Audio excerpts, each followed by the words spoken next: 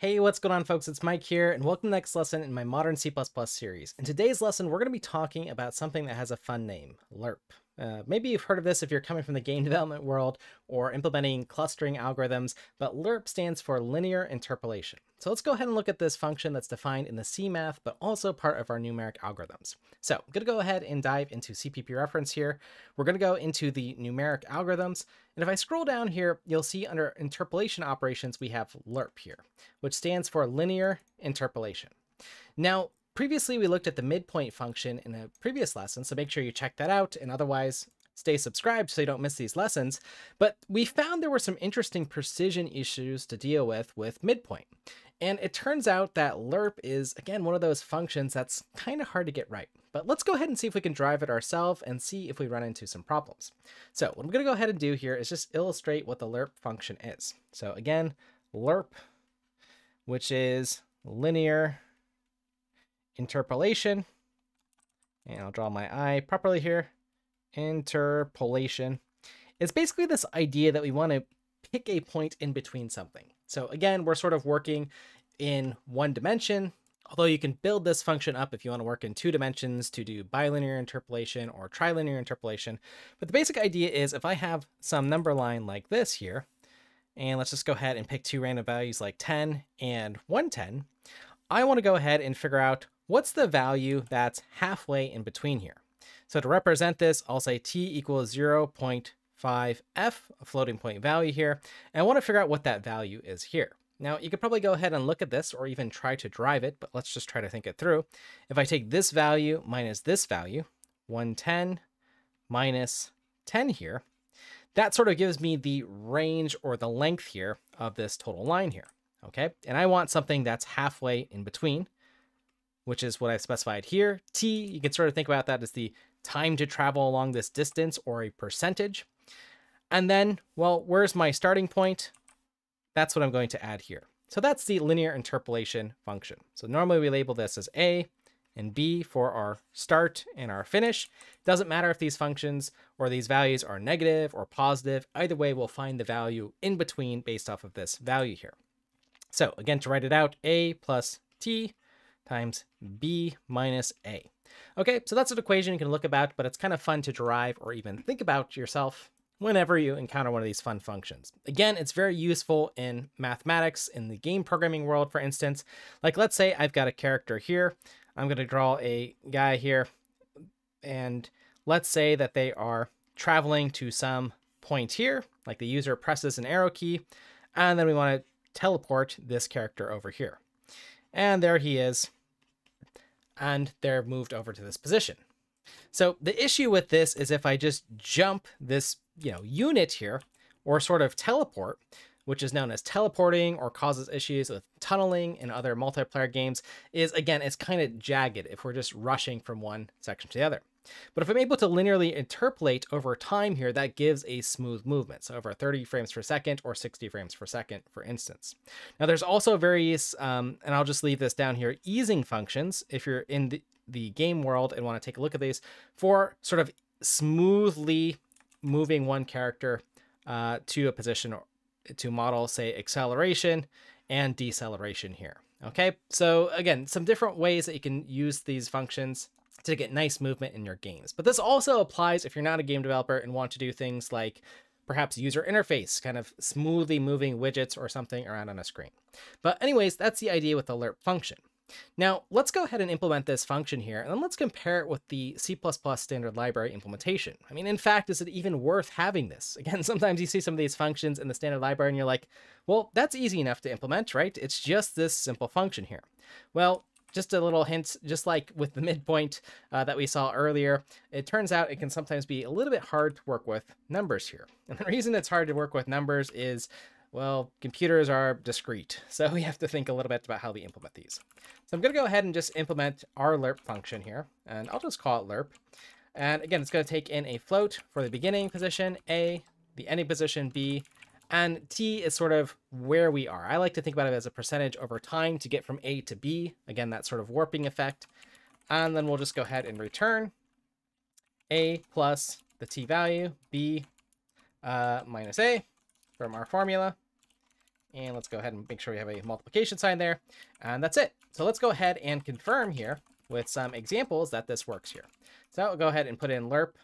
And let's do the example that we did here with 110 and 0.5. And again, I'm going to use floating point values here.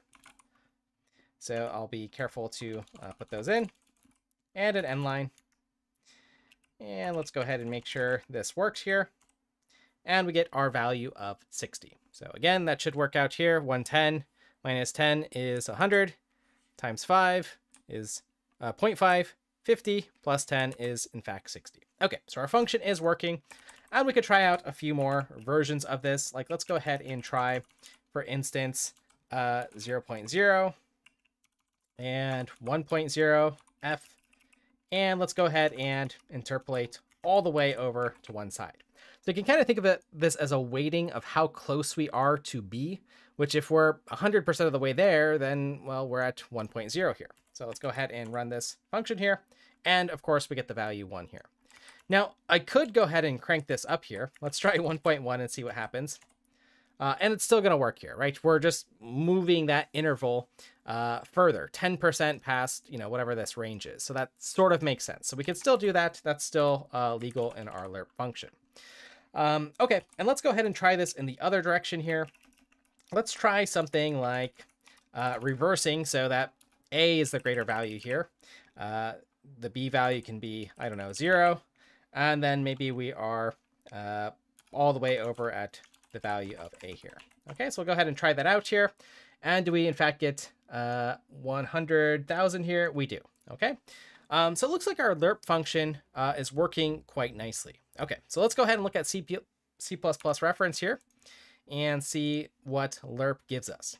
Now, this is part of the numeric library, but do notice that it's included in C math. Again, I don't know if it's supposed to be in numeric or how that decision was made, but this feels like a math function, so that's reasonable.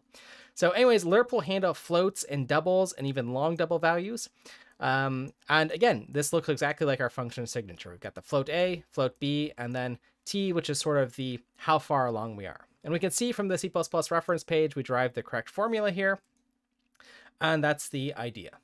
And again, note that it is saying that, we should provide the t value, the linear interpolation, so inter within some interval.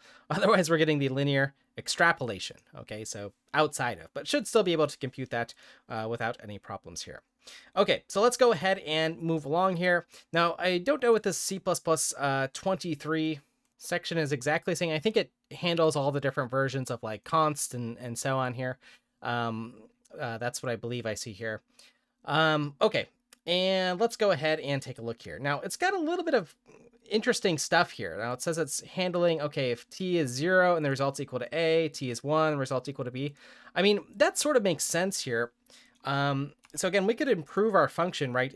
If t is exactly 1.0 or 1 or whatever, right, we know to just return the value b. So already you could imagine improving this implementation. So again, this is another great interview question or an exercise for you to think about, well, how would I make this much more efficient? And again, in the use case that I gave here with, say, a game here where we're moving characters very often, that could be a really important thing to actually handle, right? To have this super optimized function. So it looks like this is being handled in the STL. Of course, we'd want to profile it when it comes to performance. But what I'm saying is it looks like there's a lot of interesting corner cases here. So let's go ahead and see. Now, there are some interesting finite functions here and so on. But let's go ahead and just take a look at an example here. And again, see if we can convince ourselves that maybe we'll just want to use the STL version or otherwise very carefully craft our implementation so that it works in all cases. Now, it is sort of interesting here looking through this with these values, 1E, 8F. Okay, so like a really big value, 100, let's see, 8 zeros here. Let's see if that changes our value here. Let's add some more zeros here. Let's see. Okay, so it seems like that's still working here. Let's see. I want to get 1E8. Okay. So, well, that seems reasonable here. Let's see what else we got here as far as our functions. Like, is this working or why is this working better here? So, interestingly, midpoint, which we learned about in the previous video, is basically just a calculation of lerp, right? Halfway through. So it looks like You could use this function, but again, if you literally want the midpoint of something, you should probably just use midpoint, right? That's very descriptive, the function that's telling what you're doing, and by the function name, why you're doing it. You want to calculate the midpoint versus lerp. Maybe somebody just guessed, halfway is a good value for whatever reason. Okay. All right. So anyways, let's see. So standard lerp is exact. Okay. So what does it mean by this? Well, our values A and B. So we're able to get the value A back, and we're able to get the value B back, right? When we interpolate 0, that means we're getting A. When we interpolate 1, that means we're getting B here. It says naive lerp. Is that exact? Well, let's go ahead and see. It looks like it's actually returning, well, true for this instance, and false for this instance here with 1.0. Okay, interesting. So maybe let's try to change our value here. B equals 1.0. And then we have this really big value here with a floating point value. Let's see what happens here if we just carefully maybe craft some of these examples or corner cases. So I'm going to make this 1.0. Okay, so let's go ahead and see what happens when I lerp. That looks okay. I seem to get this, large value here. But let's see if I go the other way and interpolate so that I get this value. I mean, I should get the value 1.0, right? I'm all the way to the B range here. So again, let's go ahead and save that. Let's go ahead and run it. And I get 0. Interesting here. So this is kind of interesting if I do the math in my head here, where I do, let's see, 1 is B minus this really big value. Okay, that gives us some negative value times 1. So I got this really big negative value, and then I've got this value minus, well, something like 1 less than this value. So I should be getting 1 here, but I get a 0. Okay, so we're running into an arithmetic error here. And the goal of this, or how to explain it, is if you check out this link here, let me go ahead and open it up here, and then you can open up the actual paper here, which I've got.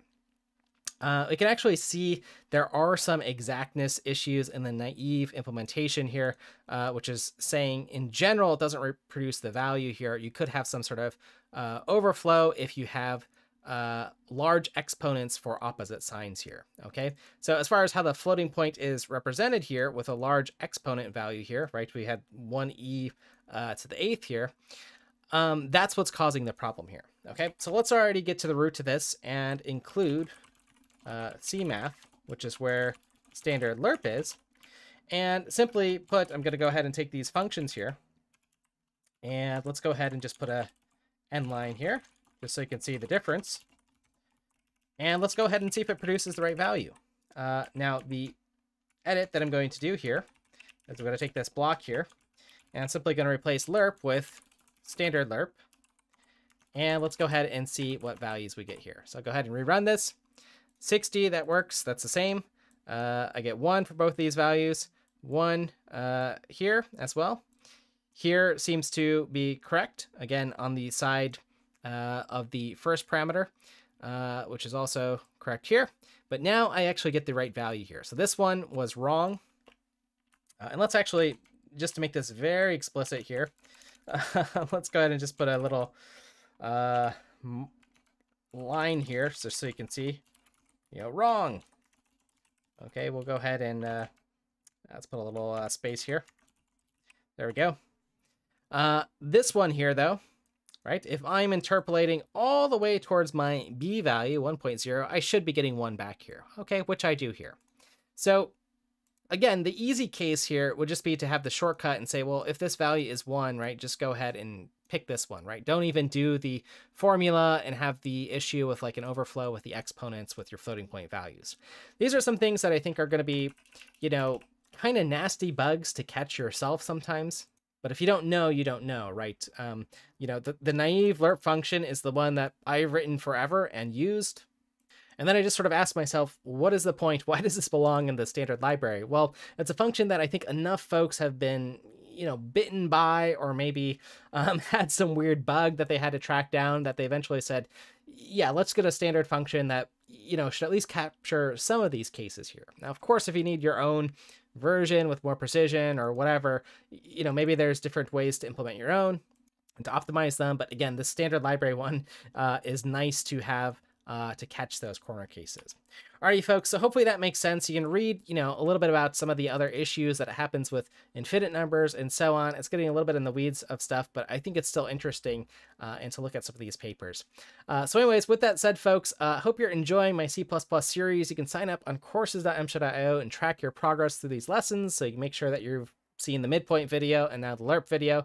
And I do have a C++ course now that I'm advertising because I think it'll be great for beginners, or if you know somebody just getting started with C++ who wants to do a quick, crash course and not pick through all the videos here.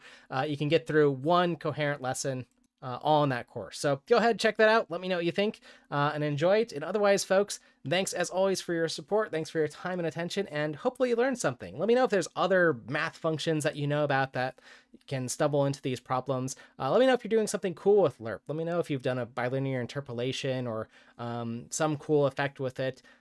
Used it for some noise function. Maybe that could be interesting. But anyways, folks, thanks as always, and I'll look forward to seeing you in the next lesson.